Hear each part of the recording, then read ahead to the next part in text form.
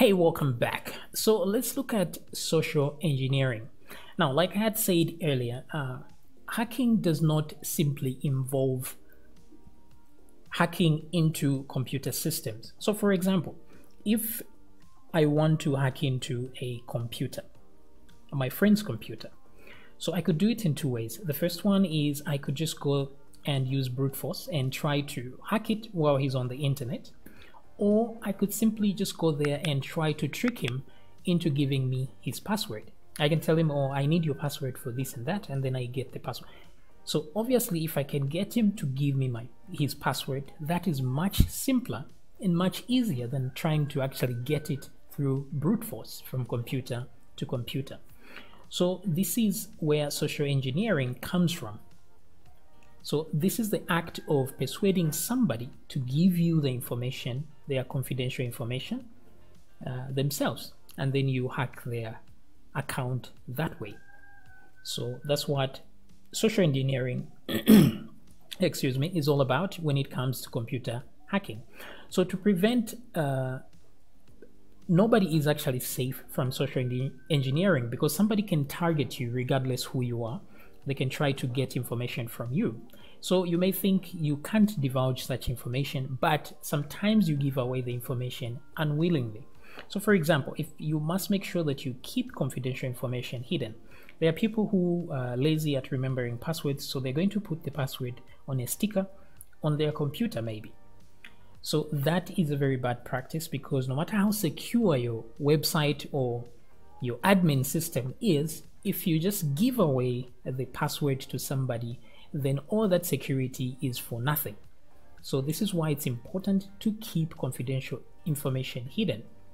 Now, the second thing is your trash is very important, because when somebody is trying to hack your system, they may come to your offices physically, and then they wait for the trash to come out from your office, because in that trash bag, sometimes you can throw in very interesting information. Maybe there's a phone bill in there, there's something you bought online.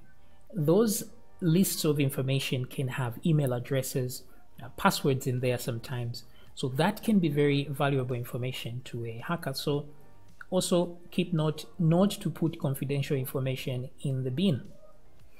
Then somebody could use a keylogger. Now a keylogger is something like it's a piece of software that is used to, when somebody plugs that software or loads the software into your computer, it will keep all the keys that you are actually clicking on the keyboard. So it will log every key that you press. So even when you go to a website, it will write what website you are on and then what you were typing. So it will obviously get your email and password, for example, to your Facebook account. So if I want to get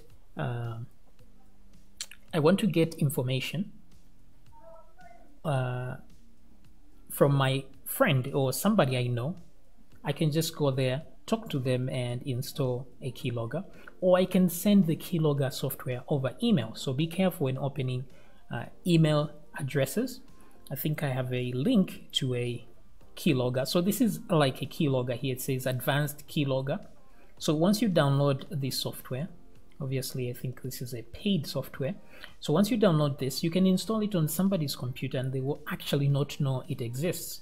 Then what it will be doing is it's going to send you keystrokes. It says it right here. Invisibly records keystrokes and sends them via email. Sends them to you via email. So you receive everything they are doing. So this is one way that hackers will get information from you. So to prevent this, you have to be careful who you give access to your computer, and also you have to be careful what emails you open. Now, sometimes what people do is they get publicly available information on social media. So if you're on social media and you have your contact information there, you have where you live, you have the city and town, somebody will just go to your social website, open the page there, and then they'll look at all that information. And then what they would do is they'll go to try and log into your account, and then they'll be asked those questions like, Where was your mother born? Where do you live? What time, what town, what dog, what's the name of your dog, your favorite dog? Now, that information usually is public on social media. Maybe you have photos of your dog and there's your dog's name there or something like that. So when those questions are asked when resetting your password, the person can just go to your social media and check all the publicly available information and use that to actually activate your social media account and steal it from you. So that has been done many times. So to avoid that, make sure you have two-step verification on your systems. Okay, whatever systems you have, to put two-step verification there to ensure that somebody cannot hack you in that way. So also when it comes to password reset security questions, this I have already covered in here.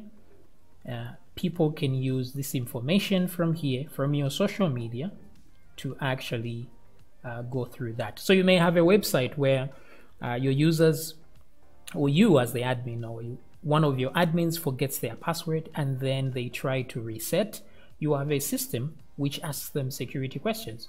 So maybe somebody would have gone to their social media and then got that information and came back and actually used it on them, and then they gain access or admin access to your website. So that is something to be taken into consideration, and implement two-step verification if possible, where an SMS is sent to your phone to verify that it's you, a code with an SMS with a code to verify that it's actually you. Then finally, we're going to look at phishing here. So phishing is the act of giving you the wrong form to fill in, a fake form to fill in, and phishing out your information. So for example, let's say you're trying to log into Facebook, but instead I give you a link to Facebook that looks kind of like Facebook, maybe in an email. Maybe I'll send you an email. Once I get your email address somehow, maybe I get it from your social media, I'll go and send you an email, and in the email I'm just going to say, maybe look at this post, maybe look at this post, and then I put a link that looks like it's a Facebook link. I'll say face, and then instead of that, maybe it's like this .com. So when you're looking at this, it may not look apparent that this is not actually Facebook. It may be something else because of that V there, but you may not pay that much attention and just click on that thing, and then you are taken to a form where you fill in your login details. You fill in your username and password there, and then what it does is that it refreshes, gets that information, sends it via email to the hacker, and then sends you back to Facebook to log in. So an example here would be, let's say for example, I belong to this bank. This is a Citibank here, right? Now, if I'm a hacker and I want to get information from the visitors of this bank, all I need to do is just go online. There are tools like this one, like Website Copier Online. It's a free tool. So all I have to do now is just copy the URL of this Citibank and put it in here. And then just select the free version, just one page here. I am not a robot. And then once that is done, I just click download. So what this does is it makes a copy of the website. Okay, so it's going to finish its downloading here, but I already got a copy here, so I can show you real quickly without having to wait for the download. So it gives you a folder like this where everything is there, the CSS, the JavaScript, the images, but of course the PHP or the backend isn't in this, but that doesn't really matter. So if I open this in my, so you see here it's asking me to download the archive. Now look at this. This is the copied version of the website. It looks exactly like the original, which is here. Look at that. It may not look exactly, but it's almost there. The only thing missing may be a few images here and there, but I can always add those in. So this will look like the bank you know for somebody who is unsuspecting. So it's very important that you check your URL and make sure that this is the correct website you are logging into. Every time you're logging in and you are sending confidential information, always double check the URL, because here what I would do is the hacker will simply create a JavaScript code to simply collect your data here and send it via email to him. And then once you try to sign in or log in, you'll just be redirected to the actual website. Then you'll be surprised that you're being asked to log in twice, not knowing that the first time was a fake form and this is the real one here. So it's not always this obvious. For you to protect yourself from this, just always check the URL, make sure it's correct. Sometimes these hackers will send you emails. For example, I personally received an email here. I have a Facebook page. Okay, so I have a Facebook page with quite a significant following, and these guys wanted to hack into that Facebook page. So they just sent me this email pretending to be this company, which is Board Panda. This is a very well-known company, right? But for me, because I'm aware of such things, the moment I looked at the email address, you see here it says Board Panda Company, but then there's a number here, there's 287. You don't expect that from this company. So that's one flag there to tell you that this is a possible hack. So then the second thing is it's a Gmail account, so it's at Gmail. So when a company is legitimate, they don't use a Gmail account. It's going to be at the company name.com. So it'll be maybe info@companyname.com. So these are things you should be looking for and careful to notice before you divulge your information. So these guys, for example, were saying, we want to pay you to put ads on your Facebook page, and we'll be paying you $2,400 per advert. So I was like, okay, that sounds fine. But I knew from the beginning that this is a fake thing, but I played along just to see how far they go. And I wanted to see what they're going to do and how they're going to gain access to my system. So they gave me a link and I went to that link.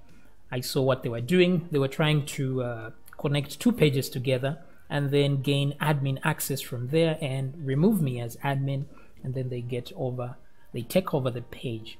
So all this I'm showing you here is just to prove to you that hacking is not always directed directly at your website or trying to do a brute force attack. It starts with social engineering, where they try to persuade you to give them the access yourself. The most famous hacker, when he was caught, obviously, said the